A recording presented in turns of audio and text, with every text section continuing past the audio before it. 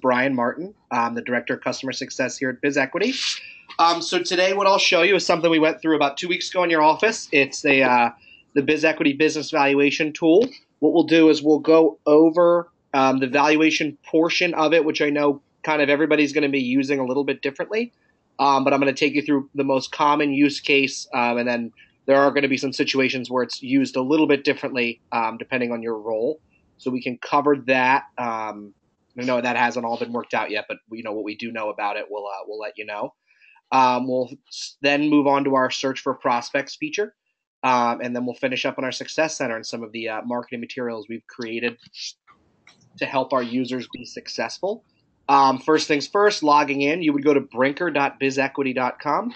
I already logged in here as Matt, but it's important that you log in at your specific white label. Going to bizequity.com will not work. So it's brinker.bizequity.com. When you log in, this is the home page, which would allow you to start a new valuation. But where I want to start is in our company's console page. So when you log in, your name will be up here up top. You click your name, company console. The console is anything that you've run will appear in here. So any companies you valued in the past. Now we have Matt marked as a manager, so his list is going to be pretty long because he can see all the companies that have been valued. Actually, Matt is not marked as a manager. I need to do that. Second thing. I think everyone in the room, we will want marked as a manager as well. So that's easy enough. Good example. I'll take care of that after the right after the call. The reason I wanted to show you the console is where the smart link lives. So if there's anything that if you're not going to be marked as a manager, anytime that you want a business owner to run a company, and we'll go through that process in a minute, you need to use your smart link, and that's how we know where to place the company into your console. Now, if you're marked as a manager, you'll see a long list here of all the companies that have been run. So it's still smart to use a smart link just so it's tied specifically to your console. So over here in another browser, I have Matt's smart link, and this is, so you see we're not logged in, and this is exactly what the smart link is. And we'll go through not quickly, but we'll kind of breeze through the 7-step process of valuing a business. So this would be, there's sort of 3 use cases for the business valuation tool. First and most popular is an advisor in the field or somebody at the home office would actually collect financial data from a business owner and run this on their own. In that case, you wouldn't really need to use the smart link. You could just run it from being logged in. But you would need, we request 3 years of tax returns. You can do it with at least one, and the financial data to actually run it. The reason that's the most popular way to roll it out is, you as the user understand the tool the best, and you're going to have the least amount of questions. And you can kind of control the process and the deliverable to the client. So we produce a 29-page valuation report, and you sort of control the speed of how all of the information is delivered. Second most popular way would be you would actually send this smart link out to a business owner and have them generate all of the figures. You would go over it with them after. As you can imagine, that's easy because you don't have to have any meetings. But there can be some hiccups in that process. As far as a business owner going through the tool for the first time may have some trouble. So it's something to be aware of.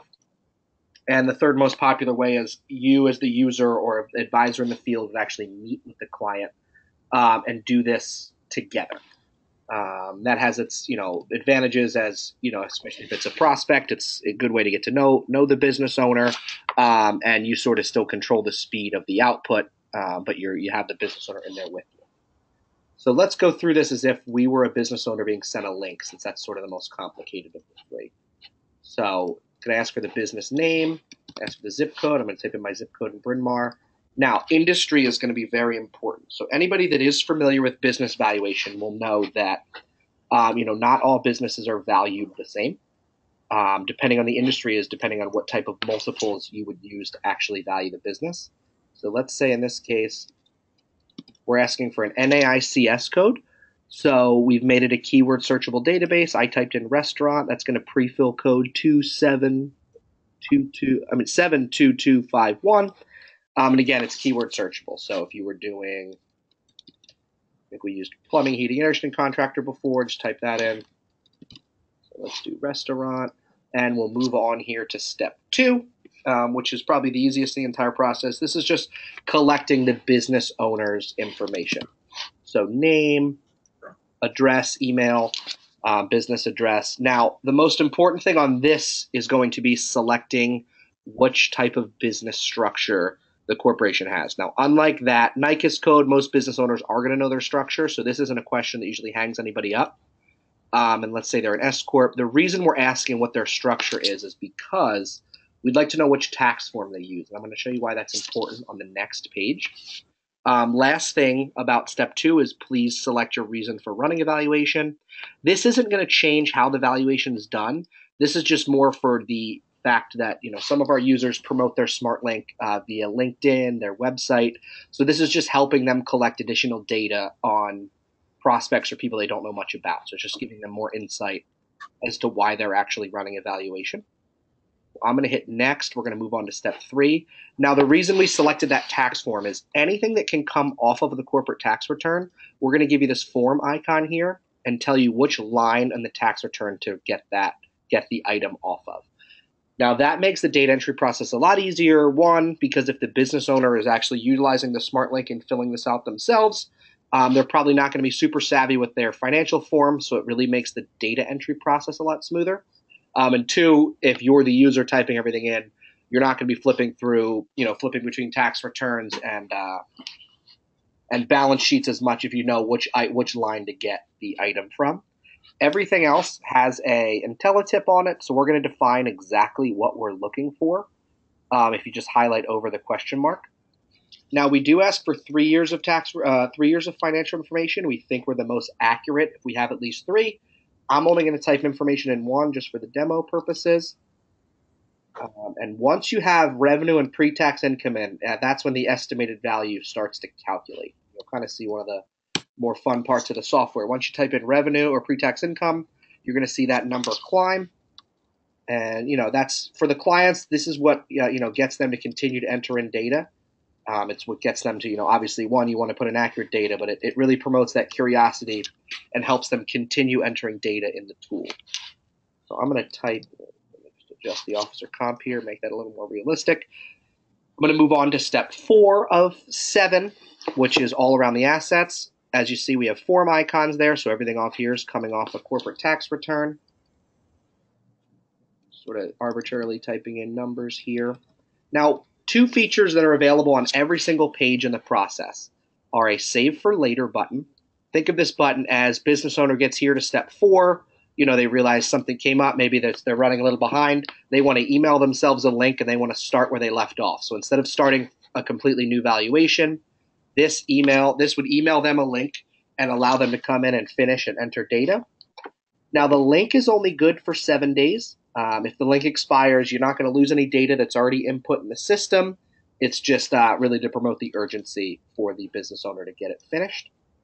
The more used button is going to be the Delegate button. So think about this as it's just like the Save for Later button, except for this is the way the business owner can send out a link to someone else. So maybe their accountant has all of their financial information. Maybe they have a full-time CFO that actually fills out the data. Again, it's good for 7 days, just allows the person to come in and enter data. We're going to move on here to step 5, liabilities. Most of these are going to come off a balance sheet. As you can see, we only have 1 form icon here. And again, just kind of blindly typing in numbers here. As you see, adjusted the valuation, to go along with some of the liabilities the company's holding. So I'm going to move on to step 6 of 7.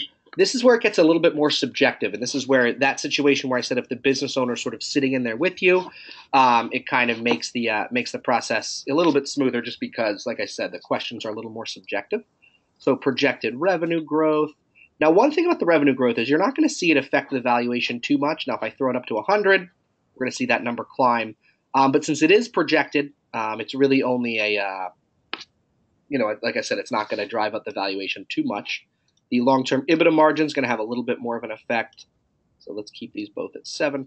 Percentage of business reoccurring. We did a restaurant, so to be successful, they'll probably have to be in the 70s. Do you have any intellectual property, including trade secrets or patents? One, if it is yes, we do ask for that to be in the intangible assets. I would imagine, though, most restaurants in the western suburbs of Philadelphia do not have IP, so I'm going to hit no. Now I'm going to move on to step 7 of 7.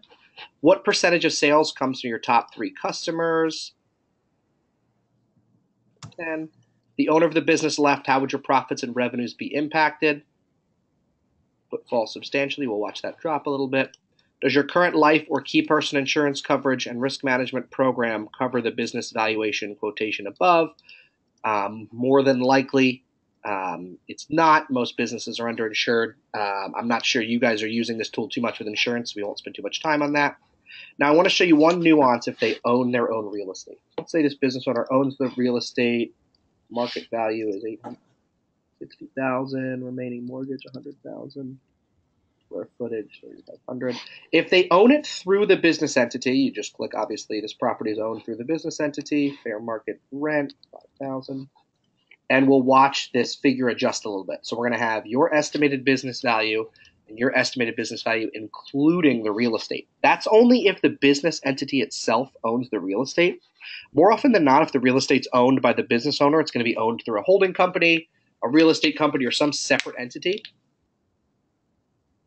So in that case, we're going to put the property is owned by a second entity with common ownership. I'm going to ask us what the regular monthly rent would be. Now we'll watch the value jump back up a little bit, but we're not going to give you that including the real estate since we're only valuing the real estate. We're only valuing the business entity right now. So since I use the smart link, I'm going to click Save and Continue, and this is what a client would see or a business owner would see if they were sent out the link. They would get, thank you for using a Brinker Capital Business Valuation Service. They would also receive this confirmation in an email. Now, more importantly, Matt is going to receive an email that there is a company run on his smart link just to notify him that someone filled the valuation out. Let me go to the company console. We're going to see a second test company pop up, the one we just ran today. So now I'm logged back in as Matt. So again, home, start of the 7-step process, company console is any companies you run, as well as the smart link. Give this a moment to load up, and we'll look at the actual output. So we'll click on test, and this is, what you as the user have access to inside your console, and then we'll go over what the client-facing item is. So we have where the business is ranked. So in its NICS code, it's the 34,000th most valuable restaurant in the U.S. Green is where it ranks within its NAICS code locally. So it's the 3rd most valuable restaurant within its zip code in that NICS code. So there's 71. So let's scroll down. This is a review of step 2. If you need to edit the information, obviously very easy to do. Now, key performance indicators. This is where we can get into some of the help and some of the performance you can provide for the business owner. So everything in here is defined. So, we don't expect you at Brinker or any of your users in the field to be business valuation experts. So everything here we have the definition of. So not only can you let a business owner know how their business is performing with these key performance indicators, you can also sort of speak to these terms. So all 12 of these terms have definitions. If it's green, it means it's outperforming its industry average. Purple means it's underperforming its industry average. We'll keep scrolling here. Here's a review of the financials. Reason behind this is, once the 2017 financials are official, you can just come in here and just type just the financials in. To update the valuation, you can go as far back as 2014. You can adjust the sliders here as necessary. But now we're going to look at the valuation report. So I'm going to hit Generate New Valuation Report. Keep in mind, if you're ever going to update these figures, make sure you generate a new PDF. So the PDF, so this is only going to show what the figures are now. If I was to come in and, maybe change this, maybe we got it wrong. It was 3.5 million and 760,000, just so we see a change in it. Now I'll hit Generate New Valuation Report. This is going to show the updated figures. So this is what the deliverable to the client is. The business owner would sort of receive this about their business valuation. So it's basically everything that's in the console just laid out a little bit differently. It's going to have the Brinker logo on the front, presented by, since I was logged in as Matt, it'll say presented by Matt. Whoever you're logged in as, it's going to say presented by them. First few pages are all about business valuation in general, our methodology and some key terms. Page 6 is where it's specific to the business owner. So we have their equity value, and just like the KPIs, we don't expect you at Brinker to be the business valuation experts. So we have the equity value definition, asset sale, enterprise, liquidation. Usually it's not negative, it's just based on the kind of goofy figures I put in here. So we're going to give the business owner the 4 values of their business and sort of explain when you would use each one or which situation each applies to. A review of the financials right here. Side-by-side view. So we only typed in data in 2016. So now we have data, 15 to 14 would say NA. Key performance indicators get sort of a different look on the client-facing report. So obviously there's nothing they can click on as this is something that's printable. So we give them these real-world applications. So return on equity, what does it mean? Why should it matter? Give me an example. So for all 12, they're defined on here. So the report itself lays out pretty nicely. That's sort of been our bread and butter with feedback. Business owners really like seeing something, that one, can be generated fairly quickly and inexpensively, and two, it lays out nicely and really shows them a 360 view of their business value. And it's obviously very detailed and very user-friendly with the look. So we went over this with the smart link. So I know, Matt and Brendan will probably be able to provide a little bit more specifics of how this is going to be used. I know, different groups are going to utilize this a little bit differently. So some of you may be utilizing the smart link. Some of you may actually be running this on your own. So again, when you log in, brinker.bizequity.com, just hitting home, this is where you would start your own valuation, and it'll appear in your console. Obviously, smart link we just went through, so that's what the business owner would fill out. And again, make sure you use the smart link. The second piece of the call today is going to be the search for prospects feature. So the first thing to know about this is Google Map. So it's going to be, you can manipulate it same way you could with a map on Google. So the tool itself, we used Philadelphia last week or 2 weeks ago as the example. Choose Boston this week. So within Boston, so this is also going to include the suburbs that are showing on the map. There are 133,000 businesses in our database. So for business owners, it's for those using the tool, kind of a bear of a number to deal with. So the first thing I always tell people to sort of, people that are successful with the tool are the ones that take a surgical approach to it. So I'm going to type in dentists as far as industry goes. So now we have 2,000 dentists within this map of Boston. Let's decide we're not going to worry about the suburbs. We're just going to worry about the city of Boston. So once I zoomed it in, now there's 633.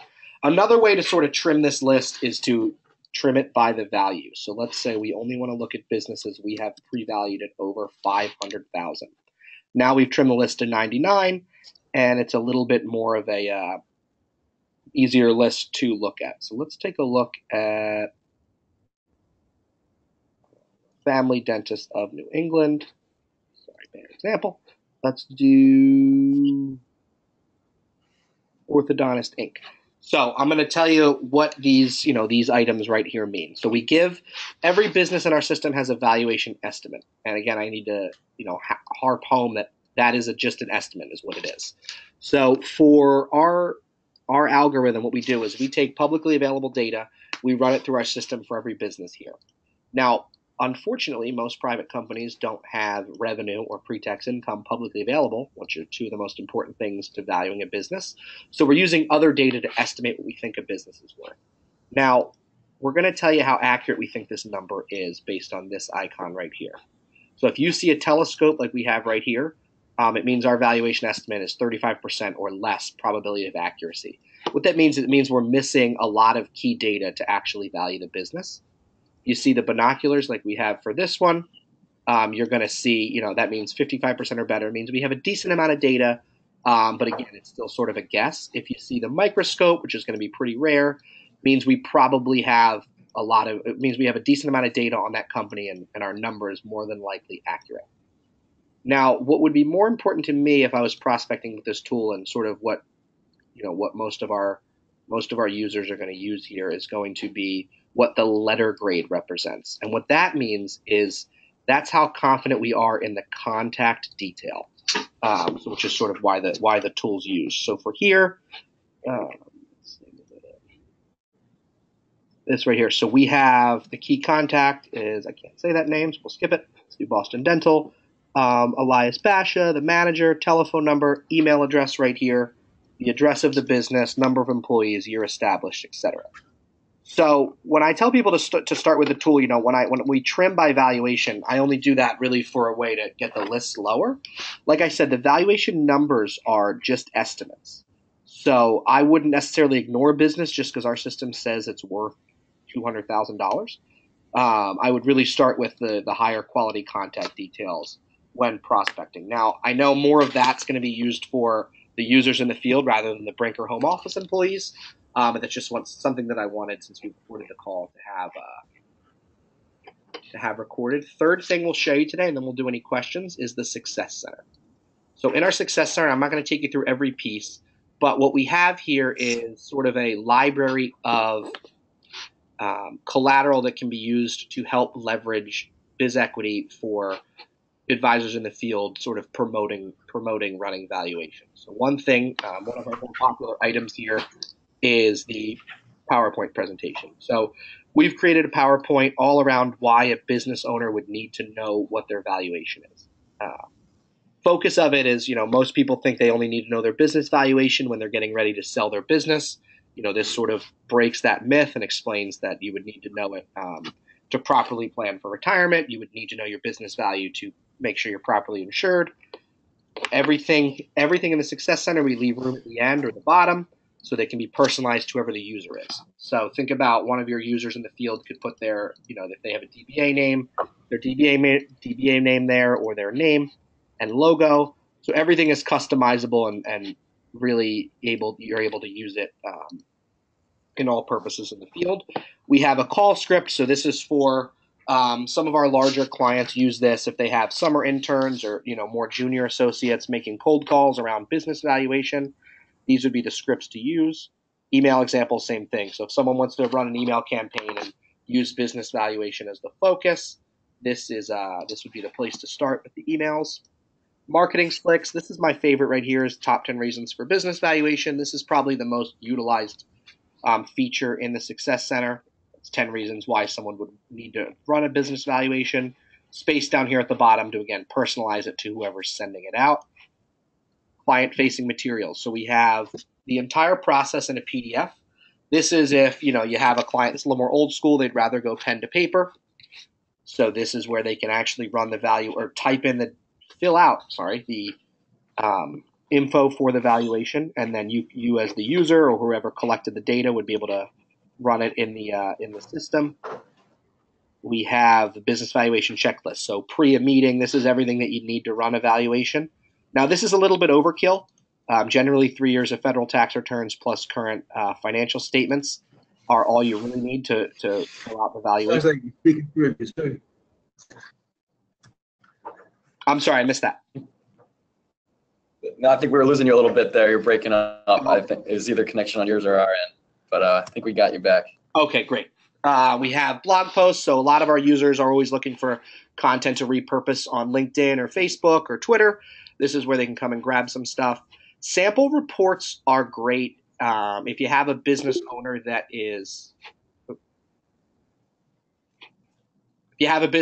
kind of on the fence. They'd like to know exactly what you'd be able to produce for them. These are just sample valuations for fictitious businesses. You can kind of show them exactly what you could provide to them if they were to provide their financials for you. Next thing we'll look at are the user guides here. This is basically everything we went over today. Everything that we went over today. Success Center playbook, all of the onboarding process in a user in YouTube links. And the last thing I'll show you is the support center. So some of our users, instead of asking us questions, sometimes prefer to find the answer on their own. So this is a keyword searchable database. The support center is always going to be on the right in the Success Center. So you can always see the button right over here. And it's basically, like I said, keyword searchable database. Just for if you have any quick questions that you think are kind of the frequently asked questions, this would be where you would start with that.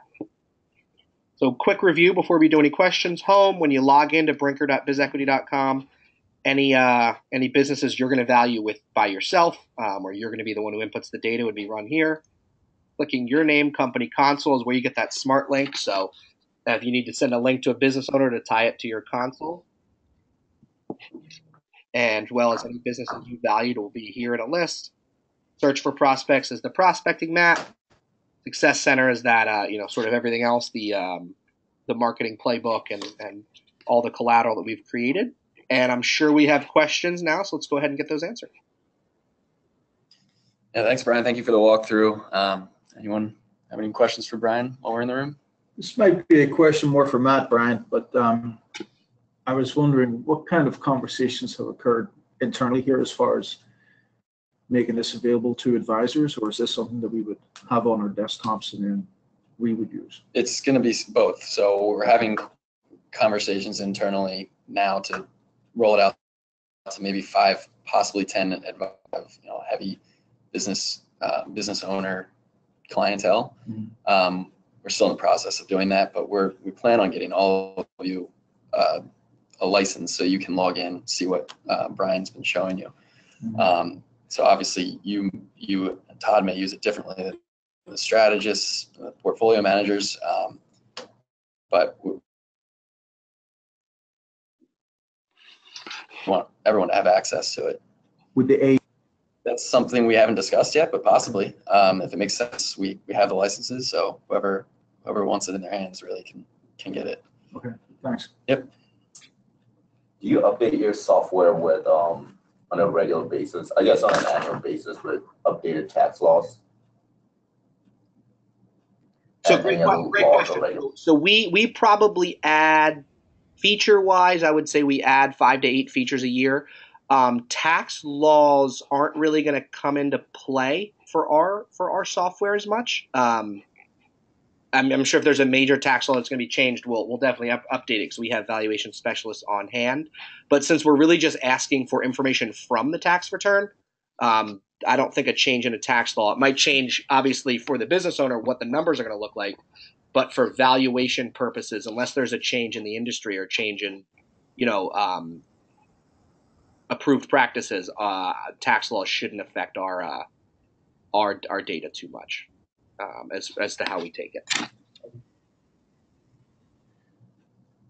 Hey, Brian, how do you weight, or what weighting do you give to comparables, and what weighting do you give to the input from the tax return? Great question. So it's going to depend on the industry, and I'm going to just show you a quick look under the hood just to show you how in depth it goes. So let's just type in, and this is something it's part of our patented algorithm, so we're not like, there's only certain scenarios where we'll talk about it, but let's just click on, let's find a U.S. industry in here. And we did restaurant. So it's really going to depend on the industry.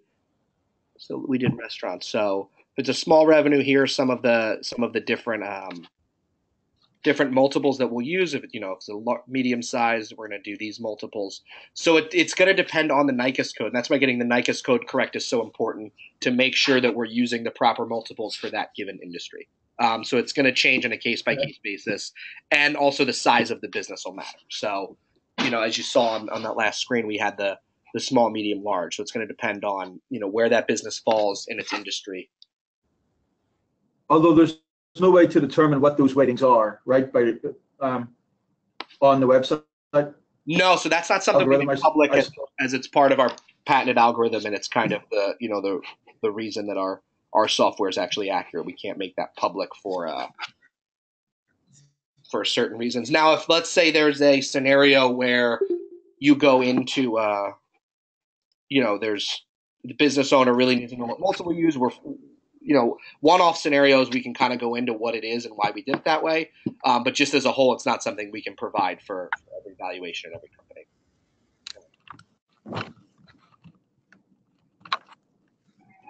Okay. When is this going to kind of be rolled out for us? We already have the licenses, so you can have it today. We just haven't gotten you guys set up with it. I think I'm the only one. Maybe Tom might have also logged into his, but so far we just have to get you guys the email set up and everything, but it's ready to go. I'm good. Any other questions now? Brian, do you have any idea how, or any ideas on how close the valuations are to what might actually be the outcome in a fair, as far as a fair value exchange? Great question. So about 15 or 16 months ago, KPMG in the UK ran 100 of our valuations up against 100 of their certified valuations. I think we lost audio on you a little bit. Is it back? Are you there? How about, can you hear me now? Hello?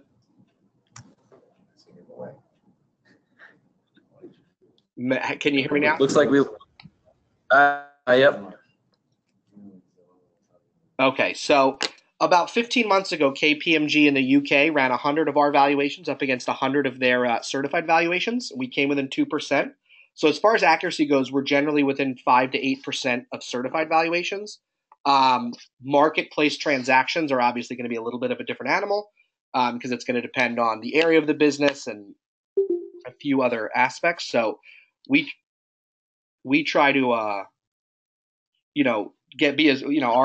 algorithm tries to be as close to certified valuations as much as possible. But sort of just like real estate transactions, if it's generally accepted, that's usually what it's going to go for. But there's obviously going to be other factors in market transactions that are going to affect what businesses actually sell for.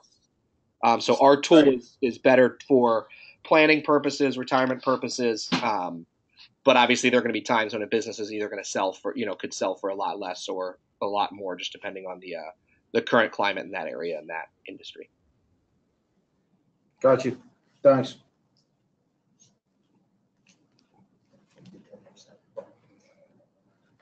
Anyone else? Anything else?